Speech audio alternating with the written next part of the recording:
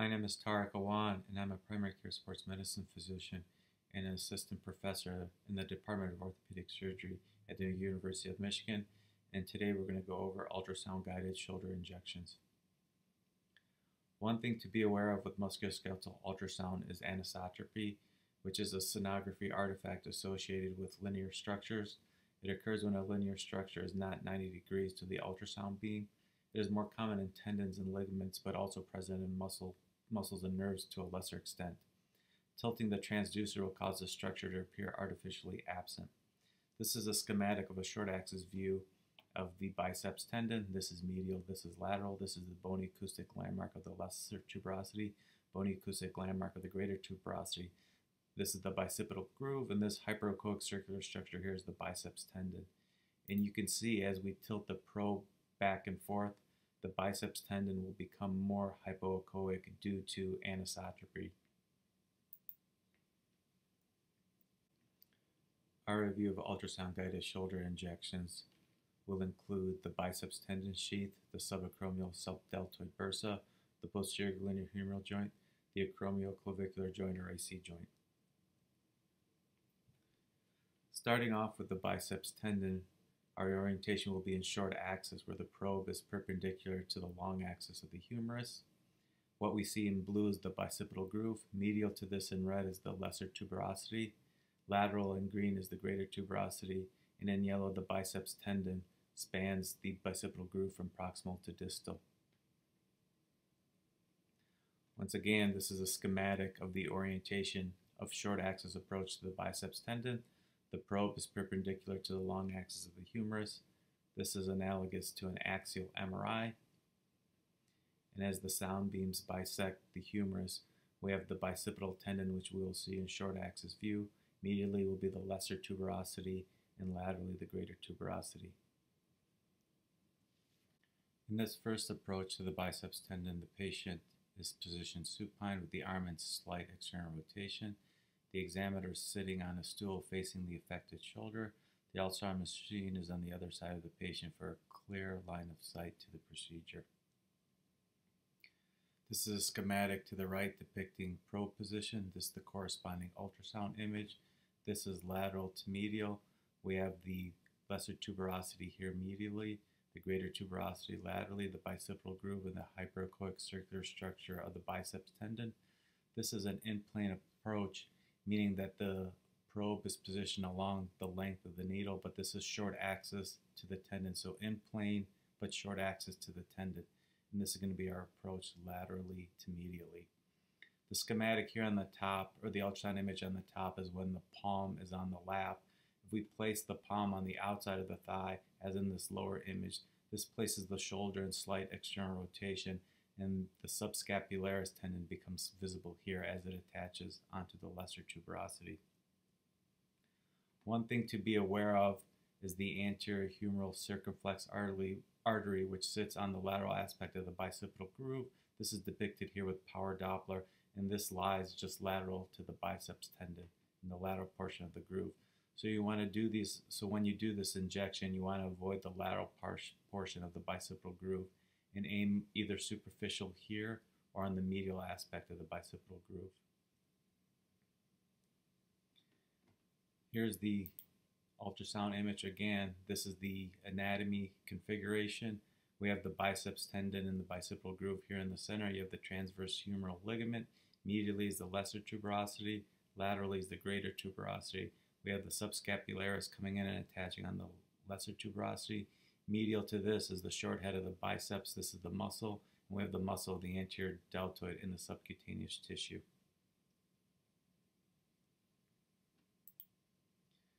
This is the needle coming in from lateral to medial. We see the hypoechoic potential space here of the biceps tendon sheath.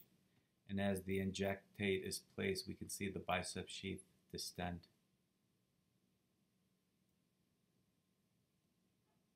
The second approach to the biceps tendon sheath is going to be long axis and in-plane approach. So we're going to visualize the biceps tendon along its length. This is going to be the probe position, and we're going to rotate the probe 90 degrees so we're parallel to the long axis of the biceps tendon. The patient is going to be supine or sitting. The arm is straight with the palm up. The examiner is positioned at the patient's head, either standing or sitting. The ultrasound is going to be placed in front of a sitting patient or near the head of a supine patient. The target, once again, is going to be in the superficial aspect of the biceps tendon deep to the inferior anterior deltoid fascia. This is just a blown up image of the previous image we saw. And again, the probe is going to be parallel to the long axis of the biceps tendon. This is proximal, this is distal, this is the hypoechoic fibular structure of the biceps tendon. And this is going to be our needle approach from superior to inferior. The next injection, we're going to cover the subacromial subdeltoid bursa injection. This is deep to the subdeltoid fascia and peribursal fat. It'll be superficial to the supraspinatus tendon. The bursa is an extremely thin hypoechoic line that's in normal cases less than 1 millimeter. It'll become distended in pathological cases. This picture depicts probe orientation. We're going to be parallel to the long axis of the supraspinatus, and our target's going to be superficial to the supraspinatus tendon but deep to this peribursal fat layer. And medially we have the acromion as a landmark. So our approach for this, once again, is going to be long axis and in-plane approach. We're going to be parallel to the long axis of the supraspinatus tendon. The patient is going to be sitting upright with the arm resting on the lap. The examiner is going to be sitting on a stool next to the affected shoulder. The ultrasound machine will be placed on the other side of the shoulder for a clear line of sight. The needle approach is going to be from lateral to medial, and the needle will be placed beneath the subdeltoid fascia peribursal fat layer and superficial to the supraspinatus tendon. So once again, the probe is parallel to the long axis of the supraspinatus. This is a in-plane approach, long axis to the tendon. This is the peribursal fat layer. This potential space here is the subacromial subdeltoid bursa, so this will be our target site. So this is the corresponding ultrasound image. This is going to be lateral, this is going to be medial. We have the bony acoustic landmark here of the acromion for reference. We have this peribursal fat layer in the supraspinatus tendon, and this thin hypoechoic space in between is the subacromial subdeltoid bursa. The supraspinatus attaches on the greater tuberosity, and we have the deltoid muscle and the subcutaneous tissue. So the needle approach is coming in from lateral to medial. Again, we have this peribursal fat layer, the supraspinatus tendon. This thin black hypoechoic region is the subacromial subdeltoid bursa, and the needles advance till we're within this bursa. And as we inject fluid, we can visualize the injectate distend the bursa and track both proximally and distally. The supraspinatus tendon attaches and ends here at the greater tuberosity, where the subacromial subdeltoid bursa extends distally on this down the humerus. So as we inject fluid, we should see the bursa distend and the fluid track distally past the greater tuberosity.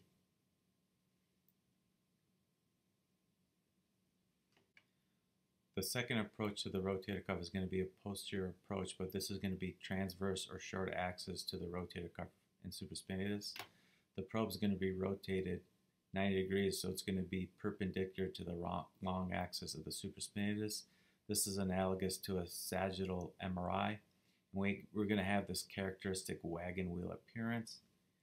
And if we look at this approach coming in posteriorly, again, this is going to be a short axis view of the supraspinatus. These are more the fibers of the supraspinatus. This is the infraspinatus. You can see the needle coming in from posterior to anterior, distending the bursa. As we move to the superficial aspect of the shoulder, the next injection we'll cover is the acromioclavicular joint injection. Our first approach is going to be an in-plane approach. The patient is going to be positioned sitting upright with the arm on the lap. The examiner is going to be sitting or standing facing the affected shoulder. The ultrasound machine will be placed on the other side of the patient for a clear line of sight. And the needle will be advanced from lateral to medial in plane under the ligament that bridges the acromion to the clavicle.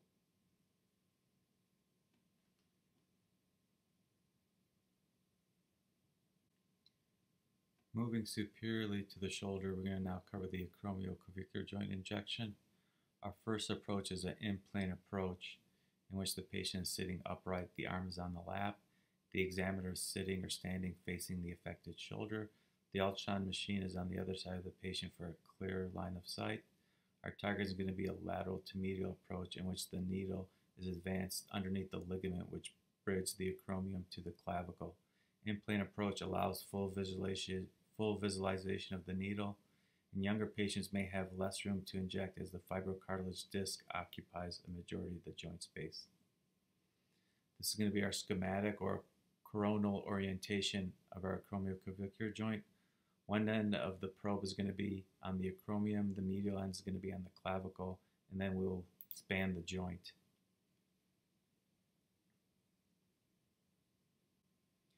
This is going to be our out-of-plane approach.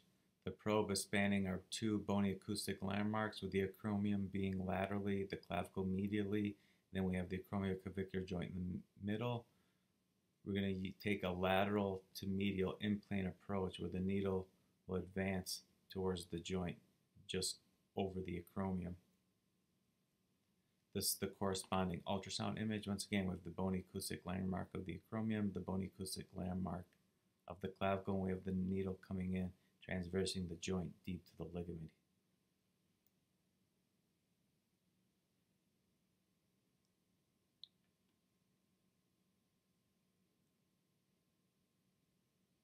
The other approach to the acromioclavicular joint is the short axis approach. And again, for orientation, the probe is spanning the joint. One end is on the acromion laterally, the other end is on the clavicle medially. We have the AC ligament overlying the joint. And with this approach, the needle is just going to appear as a dot. And also with this approach, if you see here, this is the ligament, so we don't have to have the needle deep into the joint. If we're underneath here, we'll be within the joint. And you can see the needle dot here, and as we inject the fluid, we'll visualize the joint. We'll visualize the joint slightly distend from the injectate. The thing to be cautious of with the out-of-plane approach is, as soon as you see the needle dot, you have to stop, because that's how you know that the needle tip is underneath the probe, because whether the needle is the tip or the mid portion of the needle, it's going to look the same as a dot. So as soon as you see the dot, you withdraw so it's out of the screen, you advance, and as soon as you see it into the screen, then you stop, and that's how you know the tip is underneath the probe. Moving posteriorly, the final injection we're going to cover is the posterior glenohumeral joint injection. This is a lateral to medial approach.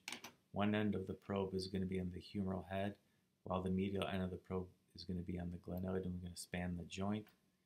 The patient will be sitting upright or in the lateral decubitus position. The arm is going to be in a rested position. For the examiner, if the patient is sitting, the examiner will sit posterior to the patient with the machine in front of the patient. If in the lateral decubitus position, the examiner will sit facing the front of the patient's shoulder with the machine posterior to the shoulder. This is our posterior glenohumeral joint. This is a more detailed view of the posterior glenohumeral anatomy. Once again, this probe is spanning the glenohumeral joint, the lateral end on the humeral head, the medial end on the greater tuberosity. We have the posterior portion of the greater tuberosity. We have the posterior acromion, the spine of the acromion, and the scapula medially. And for our in-plane approach, this is going to be a lateral to medial approach. This is the corresponding ultrasound anatomy. Once again, this is lateral, this is medial. We have the bony acoustic landmark of the humeral head, the bony acoustic landmark of the acromion.